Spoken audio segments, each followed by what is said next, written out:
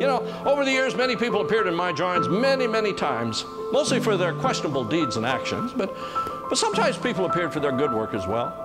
Yeah, we're real excited about the Ding Darling State Tour. Ding Darling, portrayed by Tom Milligan, professional actor and producer and writer, is coming to Missouri to perform his one-man play about the story of Ding Darling and his influence in conservation in Missouri and really in the nation.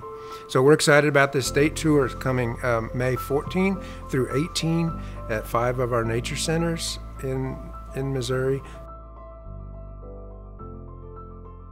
I hadn't been back here at my office at the Register very long when, much to my surprise, I received a message from Henry Wallace saying the President wanted to appoint me the chief of the U.S. Biological Survey.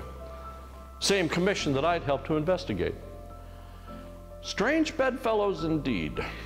As he became more known as a conservationist rather than the cartoonist, he all of a sudden started to take on different roles. I came to work with many national influential people. Many of them I got to know first as friends, men that I respected, 2 of which would go on to become President of the United States. But I still respected them.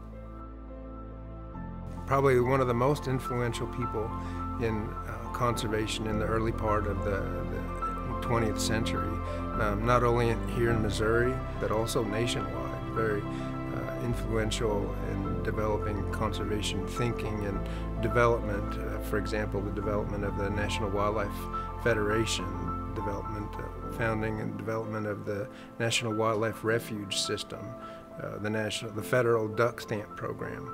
All these things that get people moving and thinking about the protection of our natural resources and protecting those green spaces that are so important to us today.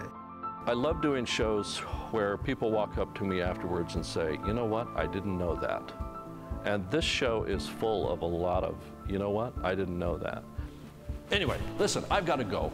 You finish your coffee, take your time, let yourself out whenever you want to. I've got to run. Bye now.